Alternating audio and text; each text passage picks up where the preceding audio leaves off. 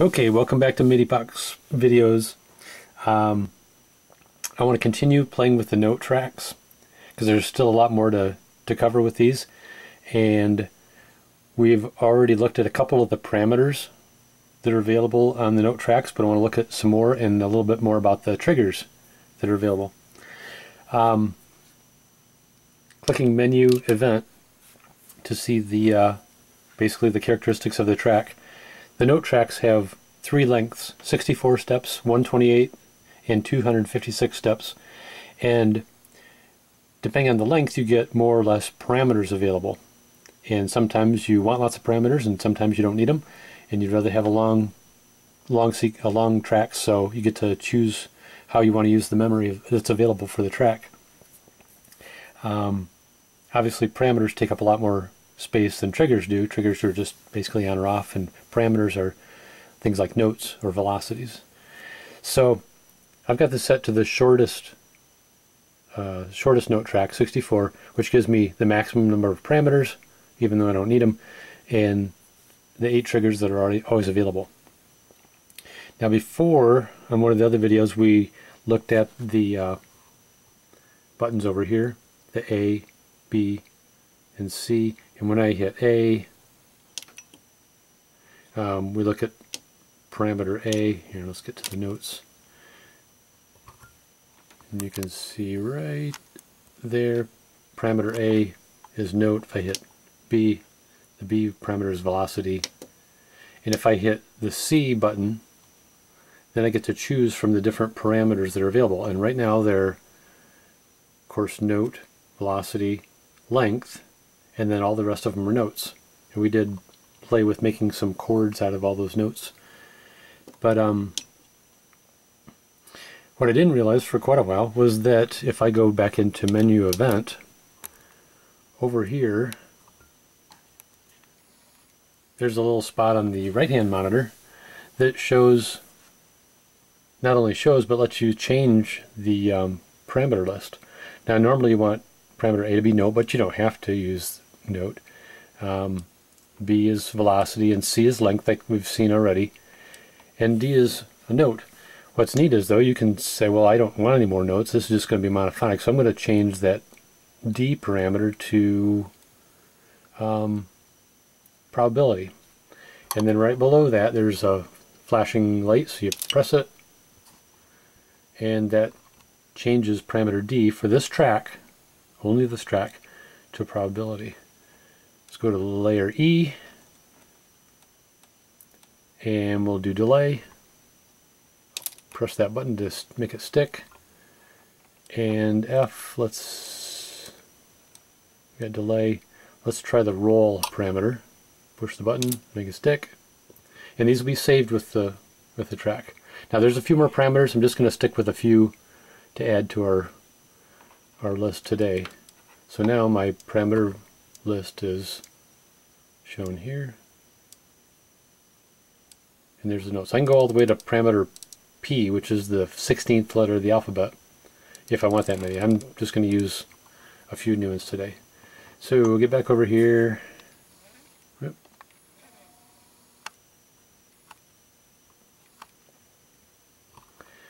Alright, here's my notes. I'm going to turn up the volume a little bit. There's my notes, and of course I can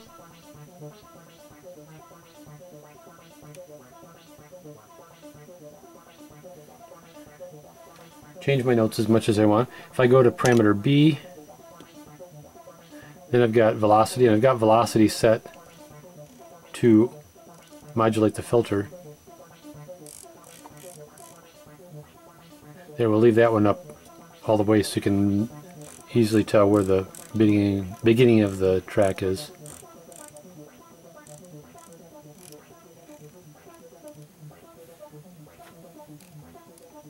There you go. And if I want to get to the other parameters, I hold down this C button down here. Hold down C, and it brings up my choices, and we can go to length. And like we saw before, we can tie things together to make slides. I'm going to keep everything separate for now, though, so we can hear each individual note. And let's go to a different parameter. Let's go to the probability parameter.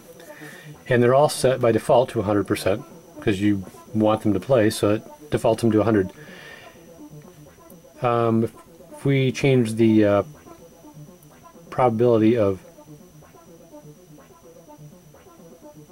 here's that high note. Let's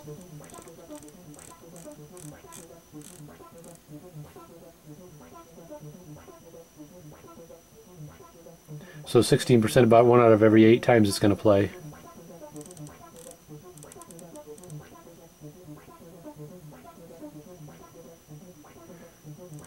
The rest of the time it'll just leave a rest there.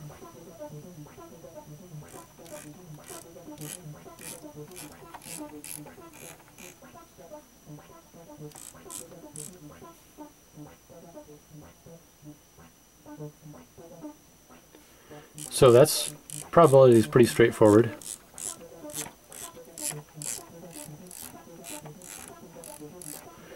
Just be used to add variation to the patterns.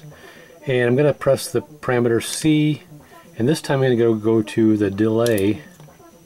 And right now all the delays are set for 0, of course, which makes sense. And I'm going to change note number 5, which is the second kind of beat. Actually, let's turn the velocity of that up so we can hear it a little better.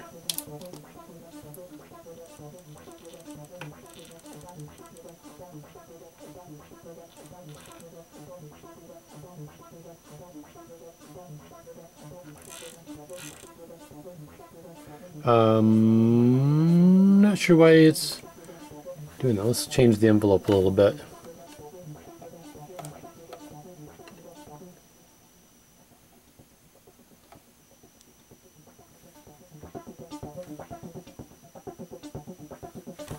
And try it that way.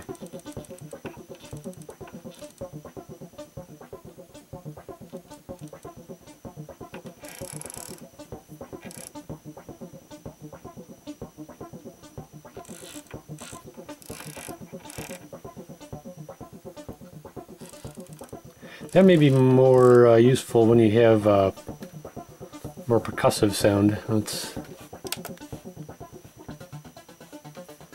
try.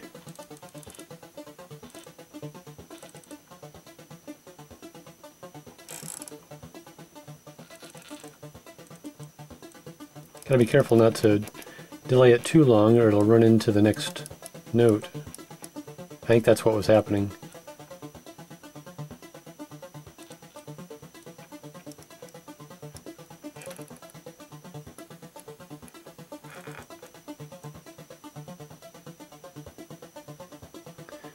Kind of interesting to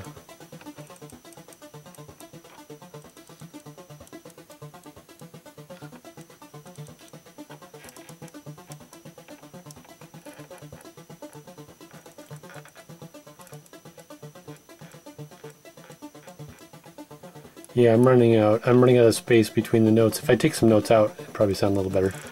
But anyway, that's in there to play with. The other parameter I've got set up is the roll. And the roll is kind of like the ratcheting you hear on like Tangerine Dream type stuff. That's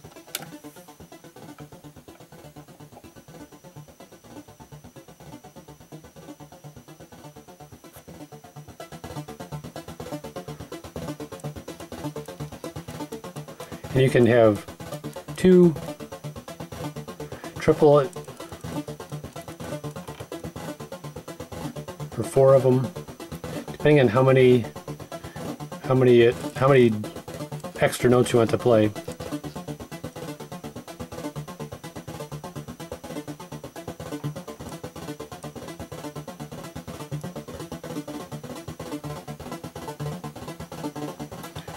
This might sound a little better if we slowed it down. Let's try that. Let's set the BPM down.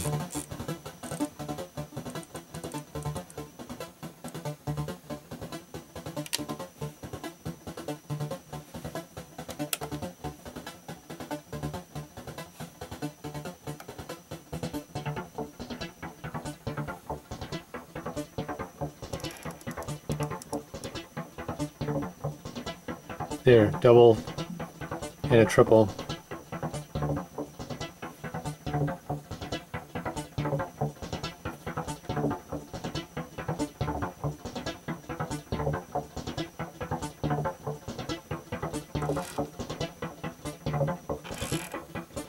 There's lots of different, you can get up into the 5.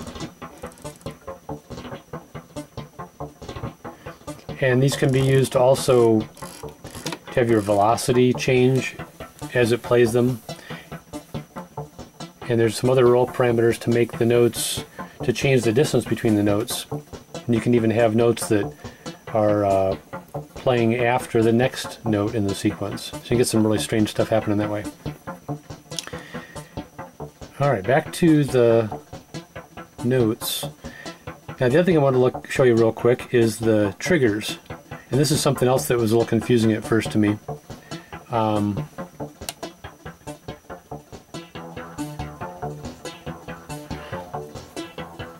Take that down. And that is that we can go to the trigger screen, menu and trigger over on the right side. And very similar to the parameters, we've got all these different triggers we can set. The default on the A trigger is the gate, and then accent on the B. There's a roll similar to what we've been playing with in the parameter. Then there's a glide, which you can basically do the same thing with the length, but you can turn it on and off really quick with the trigger. There's a skip, which is really cool. And then there's random gate and random velocity. And so if we go back to our notes, and over here on the left, just like the parameters, there's the trigger buttons. So if I press A, our trigger is set to gate, which you can see right there. If I press B, it's set to accent, which I don't have really doing anything at the moment on this patch. But let's look real quick. I press C and I can choose, let's choose glide. And now instead of using the encoders which are used for the parameters, I'm using the buttons which are used for the triggers. And you'll see them light up instead of changing on the screen.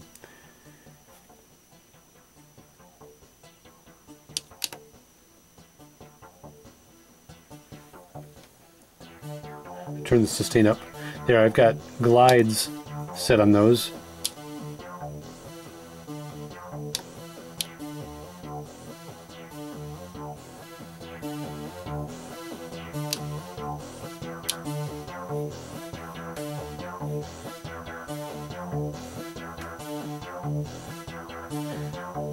And if let's turn those back off. Let's go to the triggers and try the skip. This is one of my favorites to play with, because when you skip, every skip you add takes one away from the length of the sequence.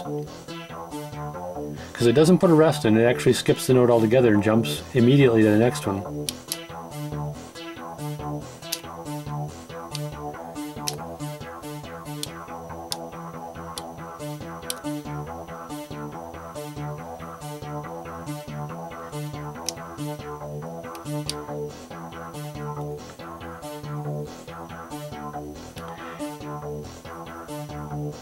And you can do some pretty interesting things just playing with those skips. Like if you put, let's...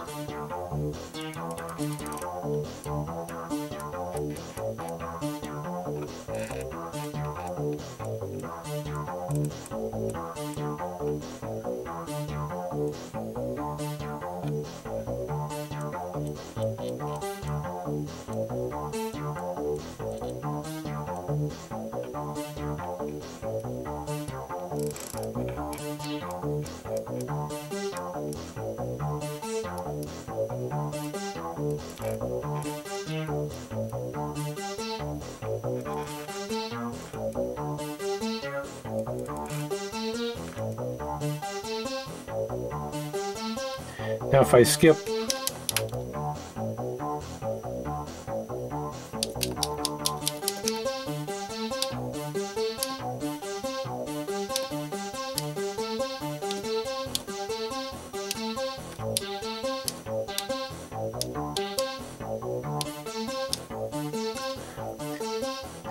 And it's also kind of fun to take the direction, change it to pendulum so it's going back and forth.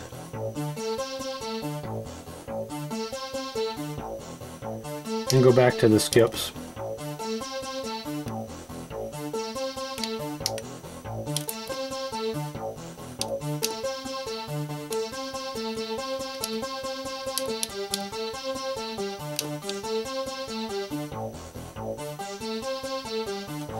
Let's turn our BPM back up where we had it before.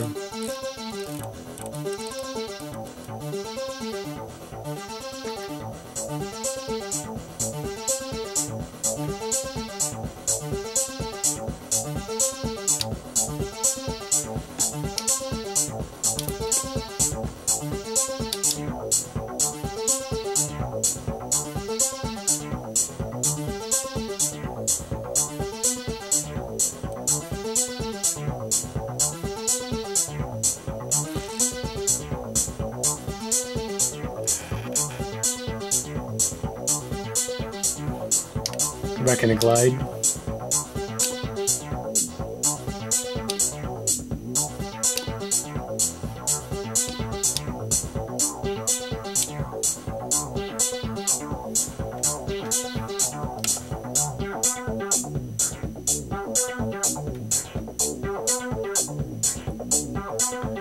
And if I have my parameter B set up for press B to get the velocity, I can change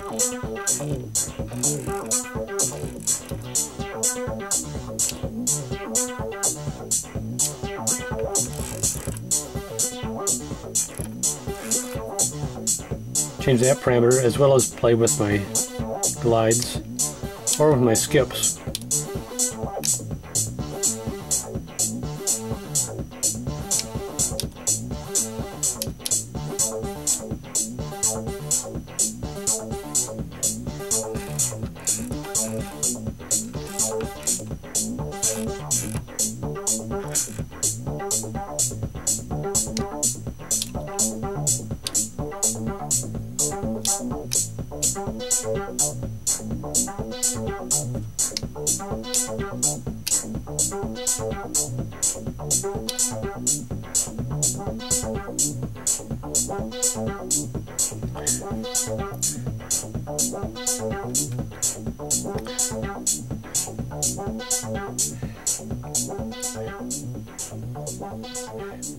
So there's a little more for you to play with your MIDI box, using the parameters and the triggers in the note tracks.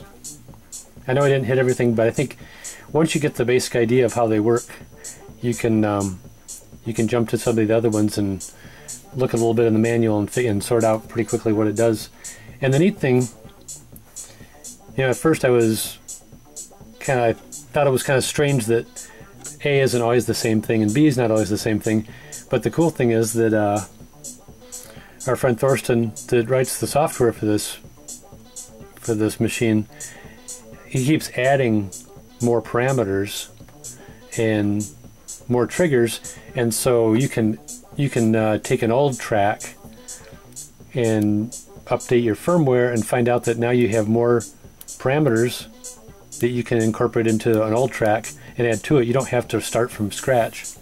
You can just find a parameter that you weren't using and change to that parameter H or whatever to the new feature that he's put in, like those nth notes, which are really cool, and use it in your sequence. So have fun with your MIDI box. Bye.